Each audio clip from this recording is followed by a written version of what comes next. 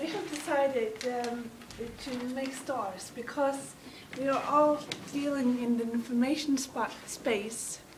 So therefore it's the stars and a rocket that takes us to the information space. Someone else? Yeah, because you need to do the strengths.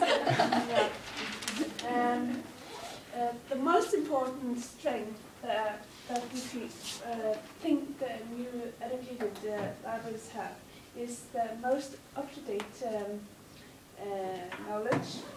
Second one, fresh ideas. Third, understanding user perspectives. And fourth, enthusiasm and time to explore. And five, experience outside the profession.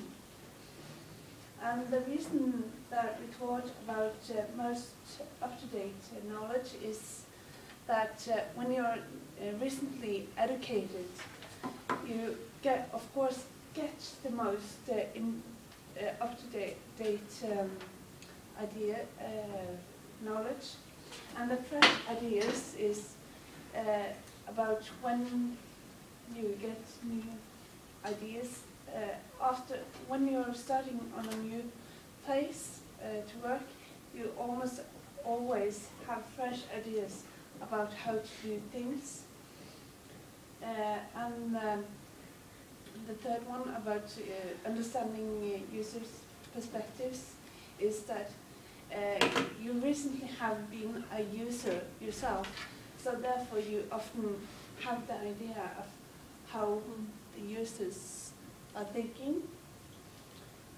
And of course, when you're recently educated or during the education, you have more enthusiasm than if you have done the same things for ages and ages. And sometimes when you get a librarian, you have experience outside the profession because you have had another career, or maybe while you were a student, you have tried other types of works because you have had other jobs. Yeah. Okay. I think most of our weaknesses we heard before, so we're going to go fast through it. The lack of experience, of course, we made number one, and we already heard arrogance when we are, because we think we know everything, we have some skill, and we also thought that the missing of traditional skills sometimes in the education could be a weakness for us. And the lack of understanding of what employers want is sometimes a problem. And sometimes we are a bit too idealistic, for example, and these are our 5 weaknesses. And but it's not always a weakness of the people, but also of the system. So it's a little bit difficult to say it's really a weakness. For the important areas, we had number 1, dealing with users, good customer service, which has been covered already. 2, engaging with new technologies, finding out how the future of libraries will be provided.